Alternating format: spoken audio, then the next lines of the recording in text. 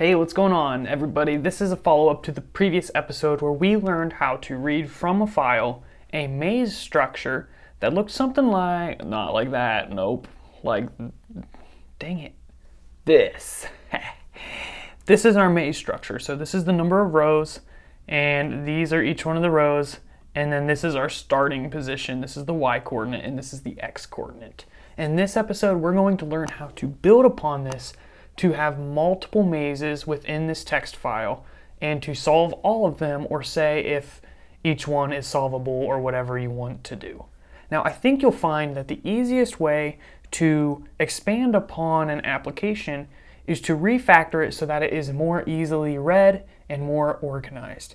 So right now, when you open our maze solver, we have a bunch of crap just floating around in our main method, and it makes me want to barf. I don't like it, because it seems like down here we have really clear code of what we're trying to do. We go through each one of the mazes and we check if they're solvable, and if they are, it says you won, otherwise it says no path.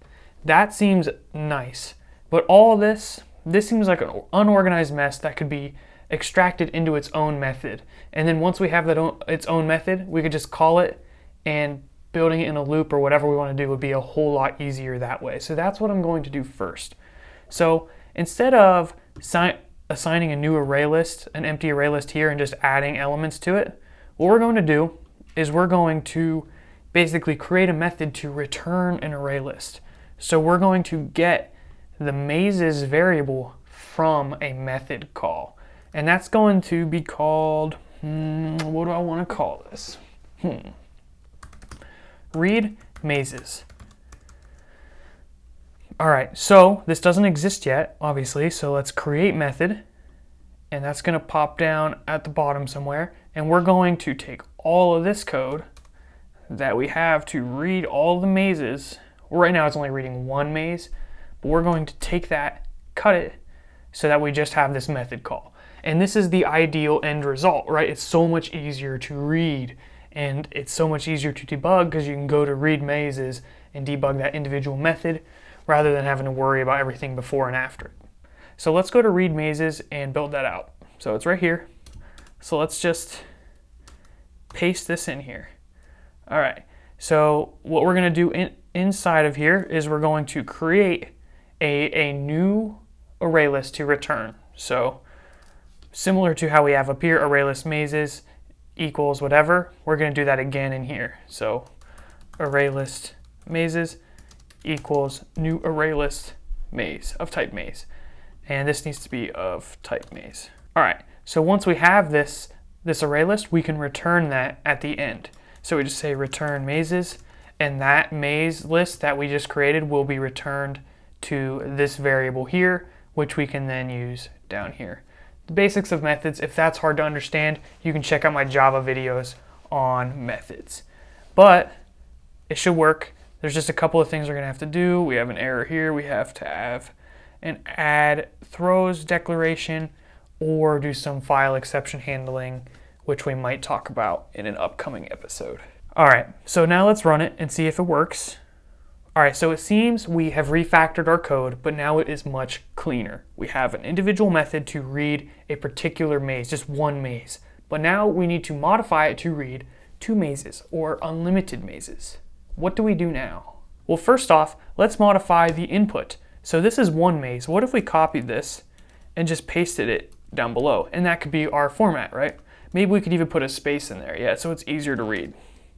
So we'll just start with two mazes, like so. And go back to the maze solver application.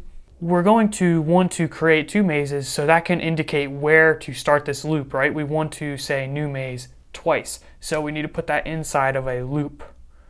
So we can say while create the loop body, and we're going to take all this code and paste this inside of the while loop.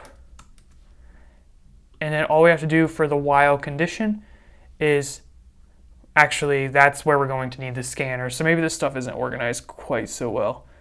We will want to take this, put it down here, or even up here. And the scanner itself, we're going to put on the outside of the while loop. And then after the while loop, we can say in.close because we're going to be done with that scanner at that point. Now for the condition of the while loop, we're going to say in.hasNext. And this will evaluate to true if there's still more content to be read from the mazes.txt file. So in theory, the first iteration, we create a new maze, get all that information from the text file, and add that maze to the maze list. Then the second iteration, we do it again. We haven't reopened the file, so it's going to continue right where it was, so it'll continue on the next segment. Now we have to be careful here with the little space we have here. This could cause an issue. You'll just want to make sure you keep in mind that that's going to be there and read it. And also for the last one, you want to make sure you either don't try to read a space that's not there or just always make sure there is a space there. Just be consistent whatever you do and be very specific about what you're trying to do with the text file. So inside of Maze Solver, we'll just at the end of that, the last read, which looks like this next line is the last one. Right after that, we're just going to read that space and just toss it out essentially. So we'll just say in.next line. And this, Eclipse, I'm gonna sue you if you don't fix that. I hate that. I mean, I guess, whatever. Maybe I'm doing something to cause that to happen, but it should just pop up as next line. So this is to toss the extra space. So since the last iteration that's going to execute, we're going to want to make sure we have a space there on the last one as well. And save your text file so it's up to date. And now let's see if it works. Run. And it doesn't work. Oh yeah, I love that feeling. Maybe we can put some debugging. So let's go to this next line and put a breakpoint there. Make sure there's no other breakpoints in here. Unbreakpoint that one. All right, let's debug. So this is the first iteration. We'll just go over that one. And that one seemed to work. Next iteration, go through all these things. Seems to be working. Goes through all of the rows 6 times there. Sets the starting point, and I'm imagining this is where the exception comes from. We step over, exception. Okay, no line found. So for some reason, this last one is not being acknowledged. All right, I got one idea. I'm gonna put an extra space there. Run. Okay, I think I figured it out. Inside of the text file, this is just a new line character, which brings us down to the next line. Same here, new line character. So we're basically ignoring that new line character and ignoring that new line character. So in order for that to be a new line character, I had to go down 1 line. I don't really like that though, so maybe there's something else we can do. Maybe just a hyphen. Let's try that. And then inside of here, we'll just keep next line there. Execute, and that works even better. So that was confusing, but I think I got it figured out. I just put a character there instead of a new line, and it's a little bit easier to understand because the new lines are invisible, sort of. So maybe I have no idea what I'm talking about, probably. But now in our console, you can see it actually executes twice.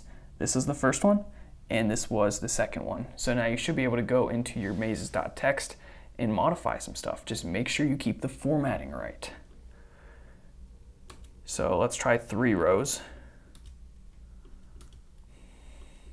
Update this 6 to a 3. And let's say our destination is here. And we start here. So that would be Y0, X0. And it's going to go right, right,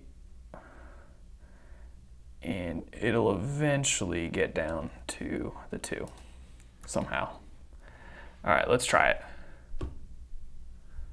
All right, so the first one, that one worked. And here's the path it took for the second one. It goes right, right, down, down, left, left. And then it says you won. Awesome. So that's how you can get multiple mazes from input and solve them all. Now, what I think a good test for you guys would be to figure out how to modify this code so that it prints out the final path to get to the destination. So you're gonna have to look back at our stack we created, figure out how to do that, and let me know if you guys figure out the solution. Right now it is presenting a path, but sometimes it'll back up too. All right, so I modified the maze.